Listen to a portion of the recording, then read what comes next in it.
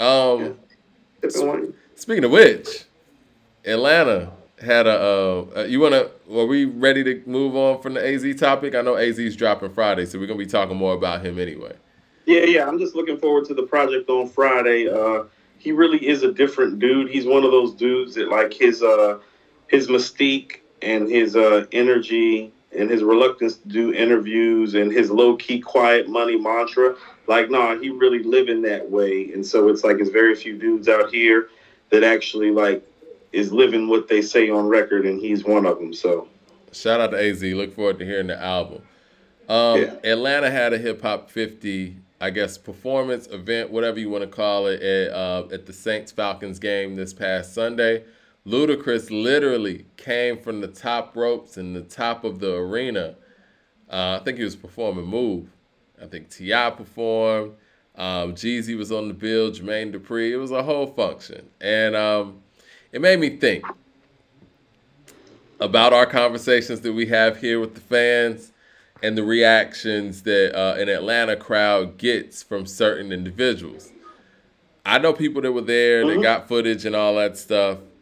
Even though social media went crazy with the way Luda came from the roof, when Ti came out, the reaction was crazy. Same thing with Jeezy and us talking about Busta Rhymes and some of the ways that we were speaking.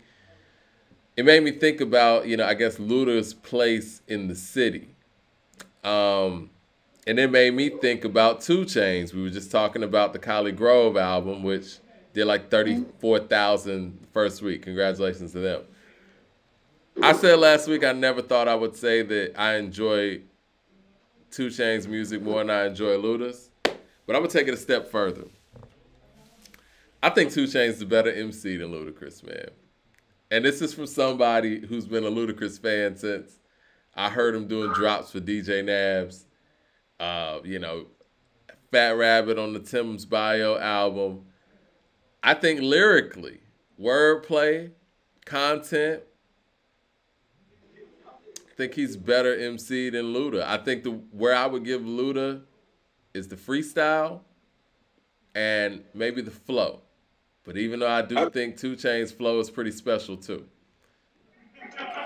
First of all, I'd like to shout out the Atlanta Falcons for actually winning a game that matters. It's something that rarely happens down here. It happens even less in my hometown of Carolina. They actually won a game that mattered during an important event. Shout out to the Falcons for actually winning a goddamn game that matters. Shout out to the Unlike Falcons. my characters. I've always liked Chainz more than Luda, Mike, because I'm always somebody that kind of values the street ethos more than the hit making ability. Because I feel like hit making ability is a short run, and the streets are going to live forever. And nobody in the chat agrees with us, by the way. Not to cut you off, we tripping. Nobody agrees with us. I mean, yeah, but it's like when you really, really think about it, though, it's like linguistically speaking, as somebody that has a passion for words and enjoys words. The main reason I prefer Chainz over Luda is about the wordplay, Mike. His wordplay has always been top notch. He's fun the same way Luda is fun to me, but he's got a street sensibility to him that's different. Like when he talks about being the weed selling guy for the rappers, or when he talks about like how he went to play ball and it didn't work out. I mean, do you remember the record with Scarface on his first album? Yeah. Okay, so like Chainz can do a record with Scarface and do a birthday song with Kanye on the same album, and it cohesively makes sense. So I think he just offers more than what Luda offers. And it's like, I'm just not a guy that's stuck on hits, Mike. It's like, no, like, I don't play area codes. I don't play What's Your Fantasy. I be playing Move Bitch sometimes, but that's just when I'm working out and I really want bitches to move. Well, like, I mean, all right, everybody in the chat is telling us that we're tripping, we're trolling. Can y'all tell us exactly why y'all think Luda is that much better than Chainz? Like, do you think... Mike, set them spaces up, Mike. It's time to light niggas. Yeah, man. We need to really talk about this, and we need to go with the bars. You guys like the bars like I got niggas scared as fuck, like when condoms break, or how your chest feels from eating 40 pounds of steak. That's dope to y'all. Like what are the bars? Even on Move, Mike, which I think might be his best single in my opinion. like Mystical is definitely the scene stealer. Oh, of course he is. It's not even conversational. It's Move Bitch even the classic that it is without Mystical on there. Let's keep it 100. I want the people in the chat. I mean, you ain't even got to super chat it. I want y'all to give me Luda's toughest bars.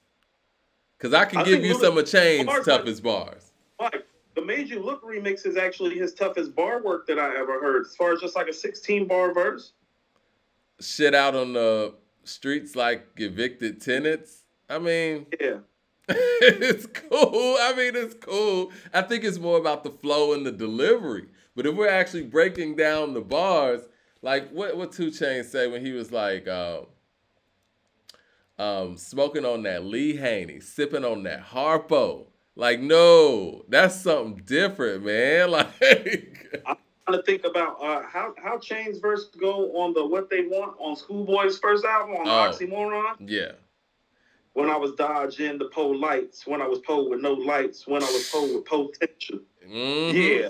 Or like, or when the nigga was like, good times, rocking J's, smoking J's, I'm the rap Ernie Barnes. Like, Ernie Barnes is the artist that made the good times painting JJ. Correct. Like, give me the Ludacris bars that are like that. I think y'all sleeping on the way this man puts words together. Even when... Like, let's even go to, like, some of his stuff when he's being entertaining. Like, listen to him on No Lie, Mike. Yeah. When he bring them in, them whole things. Tupac without a nose ring. Thug life. One wife. A mistress and a girlfriend. No, that shit's different, Mike. His verse on Mercy. Mercy came on yesterday, and it made me think, I was like, yeah, he's better than Luda. It is what it is. Mike, how about Ali Boumaier? Oh, my God. Oh my God. Come on, man. No, man, come on, man, for real. And the longevity. The longevity of his musical career really trumps, I mean, Luda's musical career twofold, to be perfectly honest. You know what? We need to do a Twitter Spaces where we're going to pick Chainz 20 best records. Yeah. Chainz 20 best verses. I want to go with the bars. Verses and 20 best songs. Because everybody in here always talk about the bars. Y'all ain't got no Luda bars for me. I'm giving you Chainz bars. Coop's giving you Chainz bars. Yeah. Y'all ain't got no bars. Where the bars at? Y'all talking about the hits. I got you. I mean, those hits were good for the time, but where the bars at? Michael Sanders with the super chat says, I don't care what Gibbs says about Andre to Def N, his Flute album. That's a part of the issue. People are not holding him accountable, just justifying his bullshit. Mad Max in the super chat says Luda is better, has a better voice, better flow, and better bars. What are the bars, people? Y'all have access to the whole internet. Find me the bars y'all are talking about. I'm about to say, Michael ripping off the top of our head. Yeah, we didn't study this. I suggest you use it. Somebody said, I wish a nigga would like a kitchen cabinet. Okay, but where are the Luda bars? Give me the Luda bars. I'm just asking. Reggie with the super chat says, Mike and Coop, 2 Chainz playlist versus the chat's Luda playlist. Any day. Yeah. We'll be done with that by tonight. And I will say this, Luda stands a better chance if we're going song for song, but I'm talking about the wordplay. Give me the bars. I'm not so sure of that. Like, think about this. It's like, hold on, Mike. You think the birthday song's still getting played? Or you think What's Your Fantasy still getting played? They both are still getting played, but I think that the birthday song is actually the stronger song between the two. It is, Mike. That's what I'm saying. I want to get you in the Georgia Dome in the 50-gallon line while the Dirty Bears kick up a tree. And if you like it in the club, we can do it in the DJ booth or in the back of the VIP. Y'all talking about flow. Y'all talking about how things sound. You know what I'm saying? Michael Sanders with the super chat says, 2 Chainz, I bust on the chestnut. That's why we don't take him seriously. LOL. But it was cool when it was said on the Chronic, though, right? Right. Or it's cool on these nuts, like right? Luda got bars like that. Yeah. Luda got bars like that. Yeah. The nigga said, I got people scared as fuck like when condoms break or where your chest feels from eating 40 pounds of steak. Come on, man.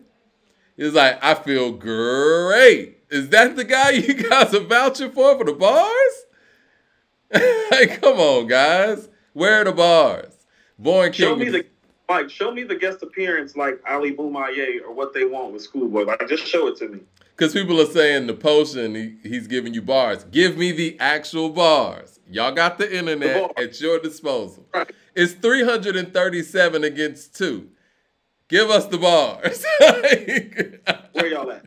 Born King of the Super Chat says 2 Chainz is just a more Atlanta and gotta be from here to understand. Yeah. Born King says 2 Chainz is just more Atlanta. You gotta be from here to understand. Leroy Green with the Super Chat says, Mike. We're not talking about who's more Atlanta, quite frankly. We're talking about who's better. Again, give me something against Good Times, Rockin' J's, Smoking J's, I'm the Rap Ernie Barnes. If I had a canvas, it'd be Manlay, Firearms, Mighty Cone. No, give me the Luda moment like that. If she bad, I invite her home. What he said, he said, rims tall like, what'd he say? Rims tall like Kevin Hart, ride along. Like, it's just going. Like, give me the Luda bars like that. Everything's pasting together. Leroy Green with the Super Chat says, Mike, 2 Chainz is throwing punchlines almost every 4 bars. So you mean to tell me that you ain't come from watching Luda? It could, but Chainz does it better. Or one could say that when Chainz was around, maybe he was throwing Luda those punchlines. Because when Chainz went and did his own thing, Luda didn't have the punchlines anymore. Or maybe, Mike, maybe when Luda heard Chainz is part of how Chainz never really got any run, because he looked at Chainz and be like, man, this dude could take my spot, take my whole place. And he actually did. My whole place. He actually did. And then he did. Think about it. When have you ever seen a rapper down here signed to somebody like Luda, and then after their time with them, they become one of the biggest stars in Atlanta? It never really happens. It never really happens. Never happens. Mall7 with the Super Chat says, what up, fellas? I often hear people say Luda spits better than T.I., but I don't think so. What do y'all think? I'm with you. I don't think so either. And again, I ask, where are the bars? Because I could go with T.I. too. A-Town veteran, started at 11, went and bought an 8-ball. I've been staying down ever since. That's why it's hard to find another rap nigga better than the Bankhead resident, West Side represent, Pimp Squad mobster, Grand Hustle president, heart of a lion and the nuts of an elephant. Give me the Luda bars, please. Tip is a top 5 Southern MC. Fuck that Atlanta shit you talking. Right. The top 5 MC coming out of this region all time. The only people that literally have a tangible argument ahead of him is Scarface and Wayne. Tangible. He would be 3rd right now. NY Bias Media. Oh, man. I love it. Hold on. We got a comment from NY Bias Media. I love the name. Love the name. 2 Chainz has too many reach bars. Luda's verse on O clears 2 Chainz' catalog. Talking about Southern Styles Get Wild, Old School's coming down in a different color whip. Y'all talking about style again. Picture perfect. You might want to take a flick. We're talking about style. Where are the bars? No. I like the verse. Media. Because now we have somebody talking dumber than Mad Max is talking. Mad Max is now in 2nd place on the dumbass shit list today. Somebody mentioned Roll Out. Okay. I like Roll Out. I love the song, but again, where are the bars?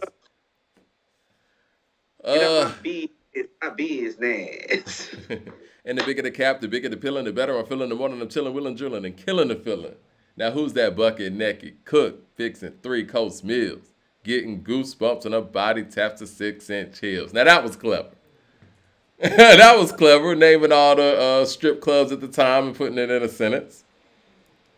Beautiful. Yeah. 2 Chainz got that in spades.